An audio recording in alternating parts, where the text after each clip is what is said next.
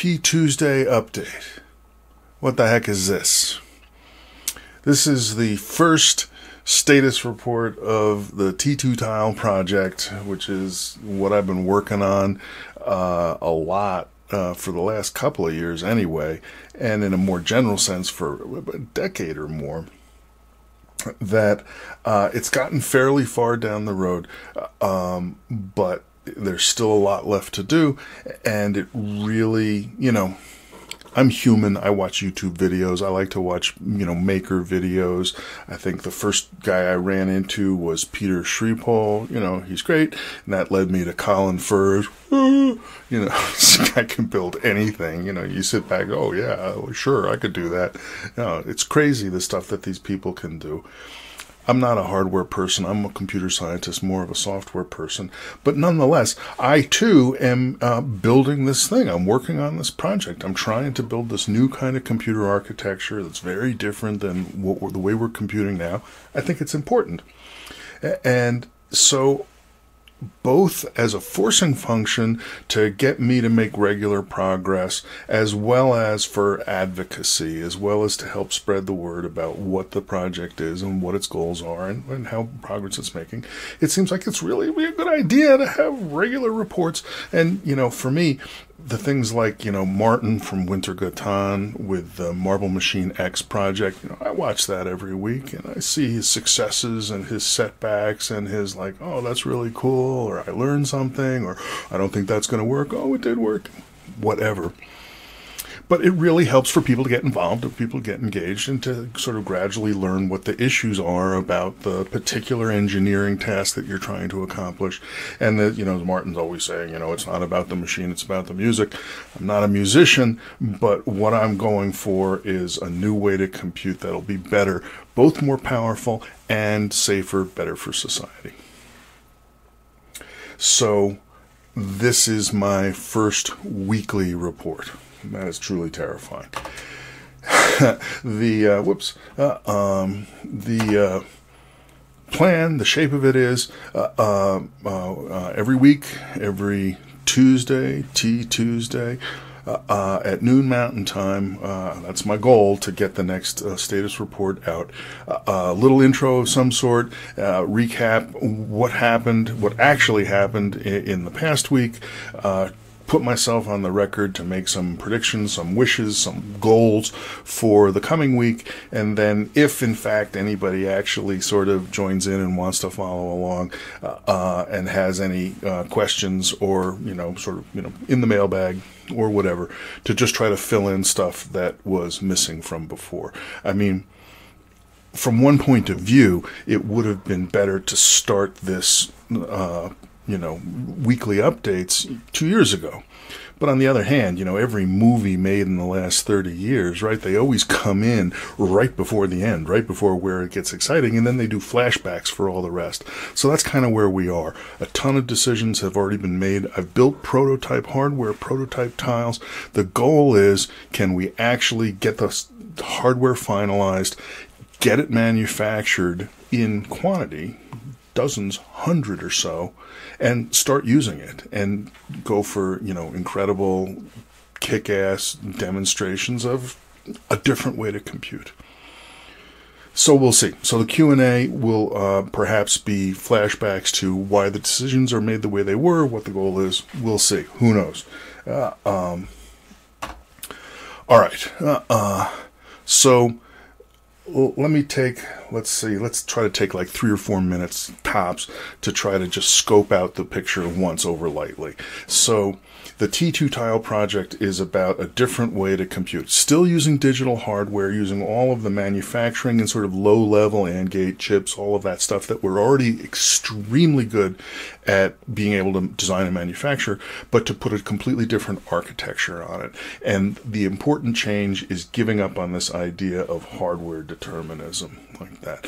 So the software-hardware contract that was made way back when, in the beginnings, in the 1940s, was hardware is going to take the nasty, noisy, analog, physical world and clean it all up and provide pure bits, pure mathematical, reliable bits that everything step by step, every input guaranteed the same output.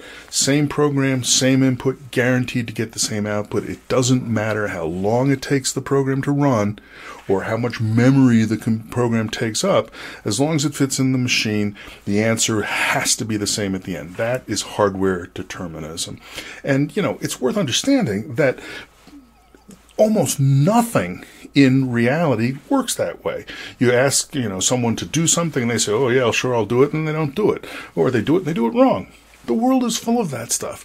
In fact, the idea of software being able to just assume that it can write something on step 1 of a program and it can read it back again on step 100 billion of the program and it'll still be exactly the same thing is remarkable. And that's part and parcel of the power of traditional digital computing.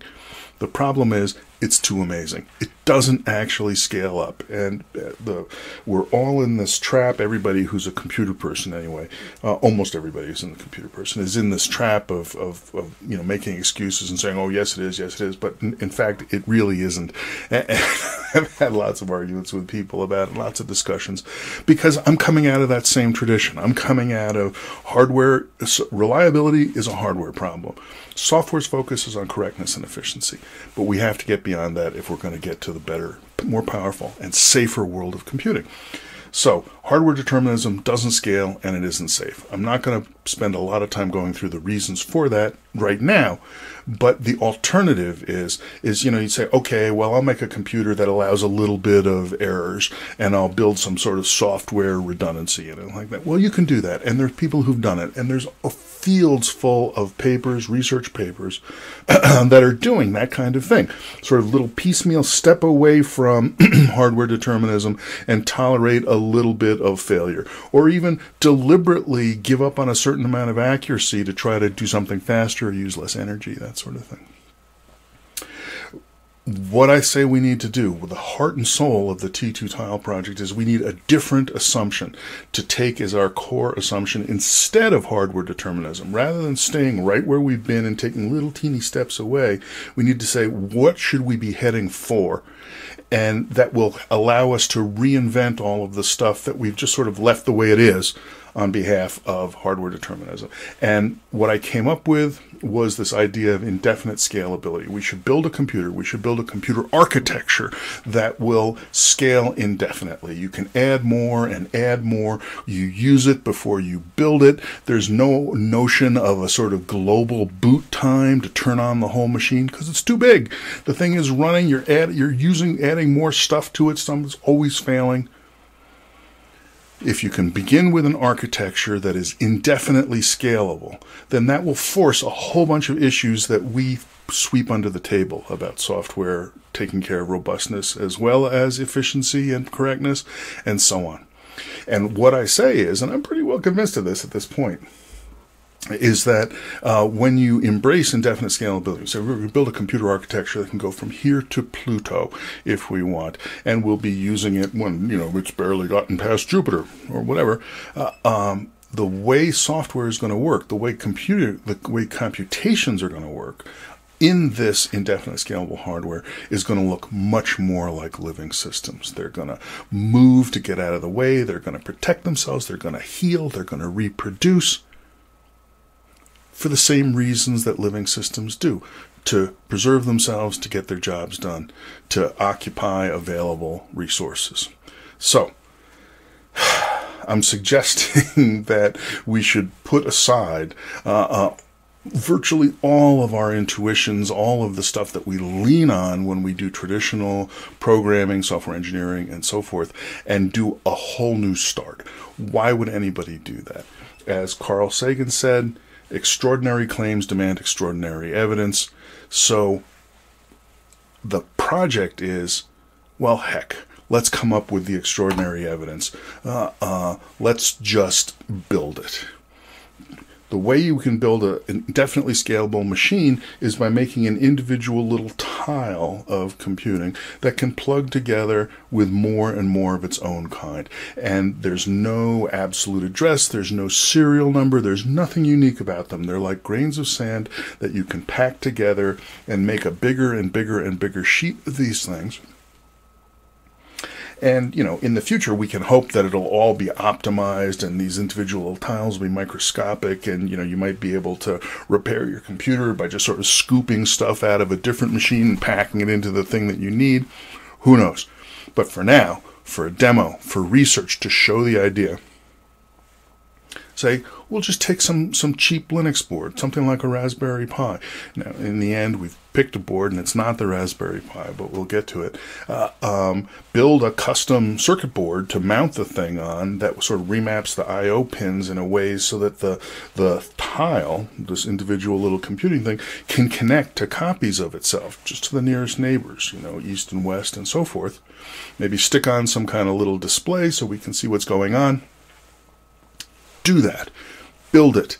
Make 100 of them. Something like that. And actually just show how it works. Let's make it work. That's the project. And, so this status report, the T2 tile project, a lot of it is going to be about hardware because that's where we're currently at in the project. But the hardware itself is just a step in a larger program. The point is to build, a tabletop full of 100 of these tiles or more and actually start being able to use that as a computational resource to build a new kind of software that follows this living computation thing. That's the plan. All right, taking too much time. So, where are we? What's the status report? I've been working on this on and off for years. In the last week, what I spent most of the time doing was actually working on a written report for a guy that's helping me out. I don't know, maybe we'll make it public, who knows, going forward. But just trying to sort of summarize where we all were. I also hacked a bunch on the software that I'm using for these slides. It's got a lot of other capabilities that I'm working on as well. Why do we need to do that for the T2 tile project? Well, it's not exactly clear how much we do, but it's fun. And it's also true that I have discovered that in all the years of working on this kind of living computation, best effort, all of this stuff, is that it actually affects my software engineering design. It affects the way I implement normal stuff.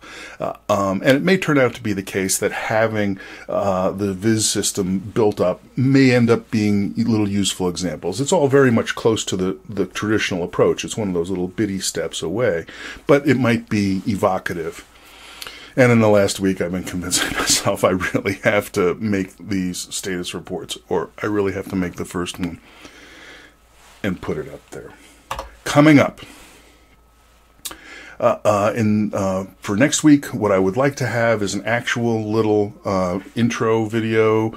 I talked for, 4 or 5 minutes about the meaning of the project. I'd like to boil that down to one frickin' sentence and have some kind of little video bumper that we can put on at the beginning.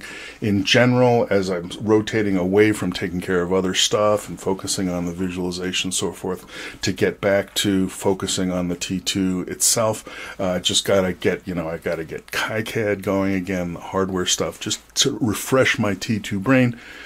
Also, we have a new version of the programming language Ulam coming out that has modifications to the simulator to make it work better with these tiles. It's time to get Ulam 4 out of there. The original intent was to get Ulam 4 out in August. That didn't happen. And also make myself be here again. So Q&A, well, we've already taken up 15 minutes, so we'll leave Q&A for another time. If anybody does want to come along, wants to get in on the ground floor, certainly one thing that would help me is what ideas in all of this area. There's living computation, indefinite scalability, best effort, robust first, all of these different ideas that, for me, they all lead to the same place. They're views of the blind man and the elephant. But for different people with different backgrounds, different ones can be helpful. And, I can't tell. People say, oh, summarize it. I say, well, I can't summarize it unless I know what you know. So I'm really much more of a counterpuncher. If people are willing to ask questions, I would love to answer them. How do I feel about doing this? That's the question I'm asking myself to get us started. Well, I feel terrified. And because, right, fundamentally, if you keep it a secret, if you're doing it just by yourself, then it's kind of like CPU and RAM. It's kind of like serial computing. You can have your desktop covered with half-constructed pieces of project as long as you want, as long as nobody else needs that space. And you can work on it whenever you work on it. Just like in serial determinism, the computer goes however fast it goes, and you have to wait until it gets to the end. But the instant you become event-driven, the instant you start having I/O to the environment where there are other active entities, now it's no longer serial determinism. Now there are other agents out there, other active components that have their own time constants, and you need to do it or you're going to lose it, and so forth. So, that's the good and the bad about committing to a weekly. At my age, a week feels like, it's another week. I really wanted to do sort of a monthly report, but I'm saying weekly. We'll see. So I'm terrified because really, a week is going to be here before I know it, really. But on the other hand, I need to do it.